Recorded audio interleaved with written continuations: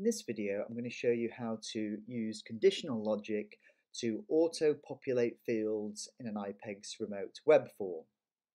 Why would this be useful? Well, let's say, for example, you have a very large form or you've combined a number of forms into one.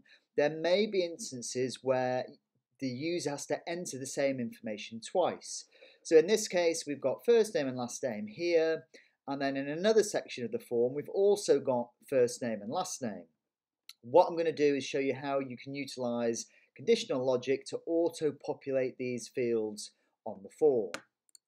So if we go to Form Manager, we've got my example form. If I click on Settings and go into the Form Builder, I'm going to scroll down and identify the fields that I want to auto-populate. So we're going to use first name and last name. So I'm going to click on Edit, scroll down to the bottom, and you're going to click on the Field Conditions option here.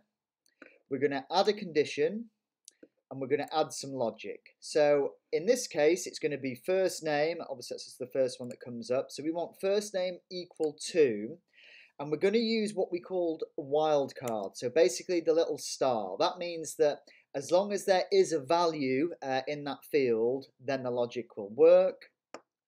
And then we want the result to be a field value. And that field value is going to be first name. So I'm going to save that now.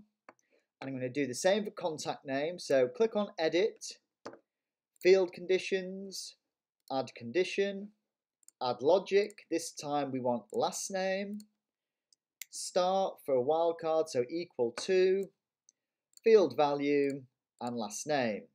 So if I save that now, if we go back to this form, you'll see currently the logic isn't working. But if I refresh the form, and now I enter Joe Blogs here, if we scroll down the page, you can now see that Joe Blogs has been auto-populated in those fields.